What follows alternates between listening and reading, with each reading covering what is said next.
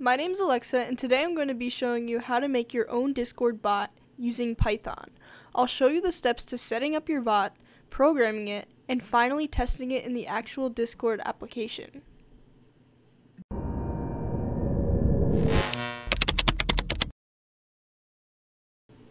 The first thing we need to do is go to the Discord website. Alright, make sure you have an account and that you're signed in. And then you want to go to this Developers tab, and you could click Developer Portal. Now you're going to see this applications dashboard.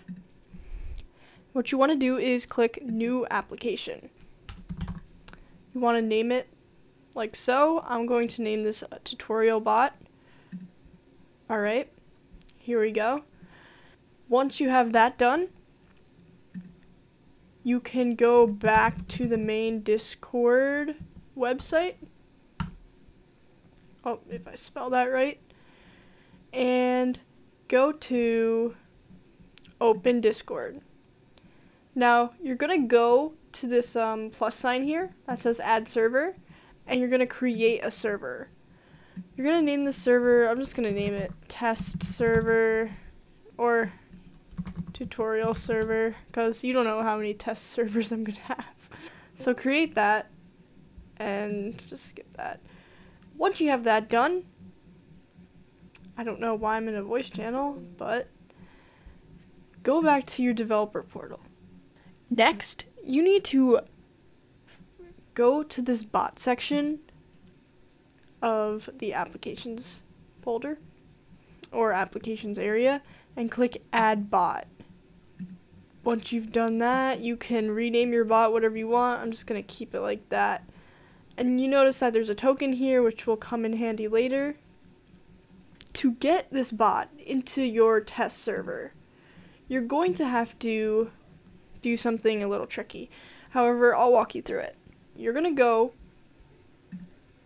go back to the documentation, and under OAuth 2, you're going to copy this first link into your browser. Now, don't click enter yet. You're going to have to go back to your applications and your bot, and you're going to want to copy this client ID. All you have to do is copy it, or press that copy button. I don't know why I didn't do that, but you're going to add to this URL a question mark, and then client underscore ID equals your client ID.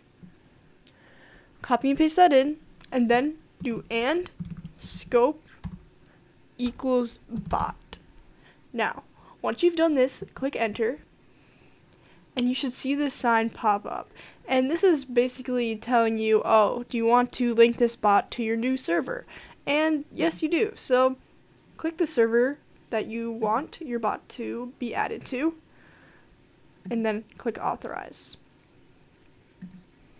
Once that's done, you can close this window, and now we see that tutorial bot has entered the chat. Currently, it's offline because we don't have any code running it right now, but we'll fix that in a minute. Alright, now, this is where it gets a little tricky. So I'm going to explain first if you're on Mac and then Windows. So, if you're on Mac, you'll need to use Python 3.6. So, if you don't have Python 3.6 for some reason, you may have a later version, but for this you actually need 3.6. You're going to want to download a version of Python 3.6. So you can just download that on the python.org website. And once you have that downloaded, you're going to go to the applications folder. You're going to go to Python 3.6 and then click this install certificates command. And I already did this, so it's going to show a little different, but just do that. It makes things easier. for Windows, I'm pretty sure you could use Python 3.8. But if Python 3.8 doesn't work for you with what we're going to do later in this video, then go back, download Python 3.6, and make sure you do the install certificates, and hopefully you'll be up and running. Now we can actually install Discord Pi, the library we're going to be using to program the bot, onto our computer. Now we can do that by going to terminal, command line, git bash, whatever you want to call it, and you're going to want to type, for Mac or Linux, type python 3 -m pip install -U discord.py and then brackets voice. Okay, we're going to install that, and as you can see, I already have that installed. And for Windows, you're going to do similar, but instead you'll do pi-3-m pip install -U discord.py voice, and I'll put those commands in the description. Next, you're going to want to install PyCharm, and this is really important if you're on Mac because it makes it easier to manage the interpreter you're using, because you're going to be using Python 3.6 and you want the interpreter to be that way. So just download it. It'll make it easier for yourself, and if you're doing a lot of Python, PyCharm is definitely the way to go. Okay, once you have that downloaded, we actually can go back to terminal, and we're going to want to make a folder that stores all of our code. I just CD'd into my desktop, so we can do mkdir, what am I going to call this, tutorial bot, I feel like I'll just do tutorial, and then get into that folder by using cd, and then we're going to do touch testbot.py. Perfect. Now we got a Python folder not a Python folder, Python file in our folder, which is somewhere here, tutorial. Yep, we got our testbot.py. Now, what we can do is go to PyCharm. There we go. And you're going to want to open a project. Mine is in desktop, so we're going to go to tutorial and open this.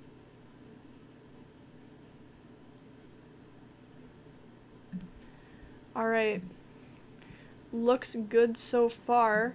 If we open it, we got our test.py file. Alright, now this is very important. You want to go to run. Go to edit configurations. Click this plus sign.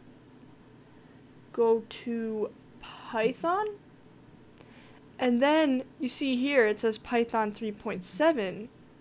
We want to use Python 3.6. And this is important, especially for Mac users. I'm saying this a lot, but it will save you a lot of trouble. Name it whatever you want, honestly. Oh, script path. Let's just choose a script path. So that's going to be here, our file. And yeah, it looks like we don't have to name it then. Okay, click OK. Now we're pretty much all set. Now, if everything's been installed correctly, then we can type import Discord and unnamed module. Why is it saying that? Alright, let's try install that in here.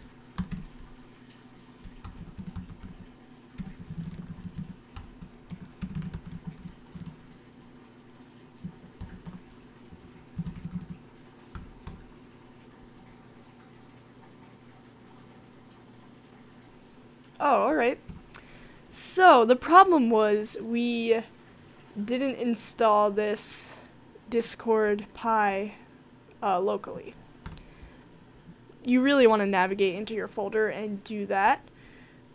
So I'm just going to go to the Python console, and to test if everything's working correctly, we're going to run this code, and here we get no errors because it recognizes this import Discord library. The next thing we could do is, I'm just looking at the documentation here, we could do client equals discord.client. This is going to actually make the bot go online.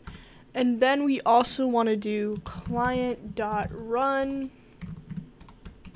and then we're going to need our private token here. And to get this private token, we want to go back to our Discord developer portal, and as you can see, if we go to bot, we have this token here. So we're going to just copy this, and you don't want to share this token because then people can mess with your bot. But for the purposes of this video, I'm going to show it because I'll regenerate a new token at the end of this video. So you won't be able to mess with my bot. Alright, here's our token, and you want to make sure it's surrounded in quotations. Now to see if this is working, we're going to run it. And if we go back to our server, we can see that our tutorial bot is online. And if you see that it's online, then you're doing the right thing. But if it's not online, then you want to go back in this video and check to make sure you did all the steps right. Okay, now we can get to actual responding to messages and stuff like that. So this works with the @client.event feature. All you have to do is type @client.event, and it works with async function. So we're going to do the onMessage function.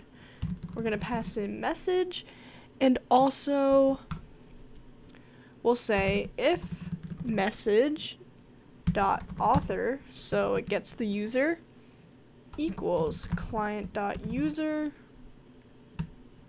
return. Now what this if statement does, it checks if the bot is responding to itself, and obviously we don't want that to happen unless we want to be chaotic. I mean, if you want to be chaotic, then just delete that. The next thing we can do is if the message.content starts with hello, then we want to await message.channel.send hello, I am a test bot. I don't know what to say there. Starts with, is that not okay? Oh, because you don't, yeah, this returns either true or false. And how about we, in the beginning here, we make sure our message.content is set to lowercase, just to make sure that all indices of hello are accounted for. Now let's try and run this. If we go back and let's say hello, we get hello, I'm a test bot. Yes, it worked. Alright. Now this is great for checking if the user is a specific person or not. You can say if message.author equals equals a specific username, then respond to them and stuff like that. And now I'm gonna add something that checks if the message.author is me. So I'm gonna put my Discord username. You can all add me on Discord if you want.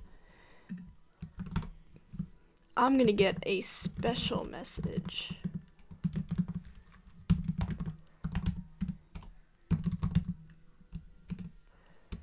We're gonna say,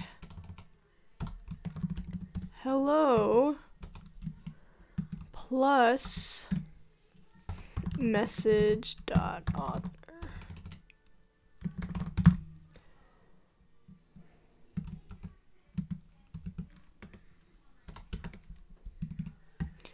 And we don't need like another if for this. We can just put this if we can nest it in this second if statement, because I don't want it to just say that every time I speak. I'm just gonna have it do that. I have to do message.content equals lower. Sorry about that. Rerun it, and hopefully it will work. Yep, and it works. But why does it?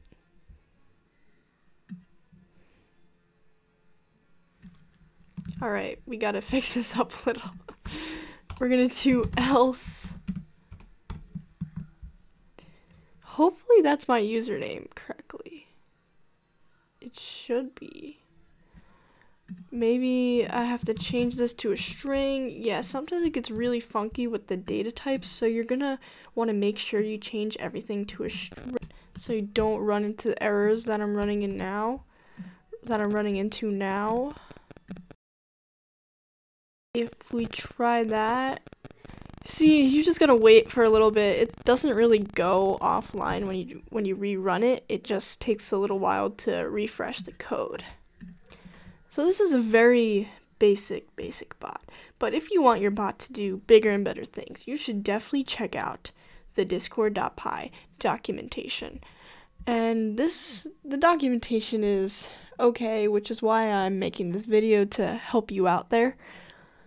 But they have a lot of features that you can include in your bots. If this video is a hit and people like it, then I'll make another video showing you how to keep track of members, join voice channels as a bot, and even react or count messages with your bot. If you found this video helpful, consider leaving a like. And if you want to see more, be sure to subscribe to Robotic Nation.